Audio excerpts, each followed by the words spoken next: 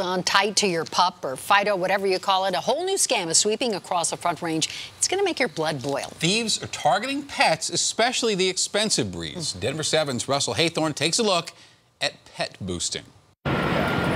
Here's how it works. In this case, Ozzy here is a pretty desirable breed. He's a Greater Swiss Mountain Dog, and he cost his owner about $2,000. You as an owner think you've found a legitimate dog walker or dog sitter, only while you're away, whether on vacation or just for the day, that person then steals your dog or tries to sell him. It's mind-blowing that anybody would actually take a dog. What's more disturbing than that? The good news is Kathy Gaines at Denver's Max Fund Adoption Center says there are ways to protect yourself. She says services like the Rover app are good because they vet all their pet walkers and sitters. That's something I would much more recommend over, say, going on Craigslist and handing your pet over to somebody that you have no way of knowing if your pet is really and truly safe with that person. And there's always that trusted friend or family member. Russell Haythorn, Denver7.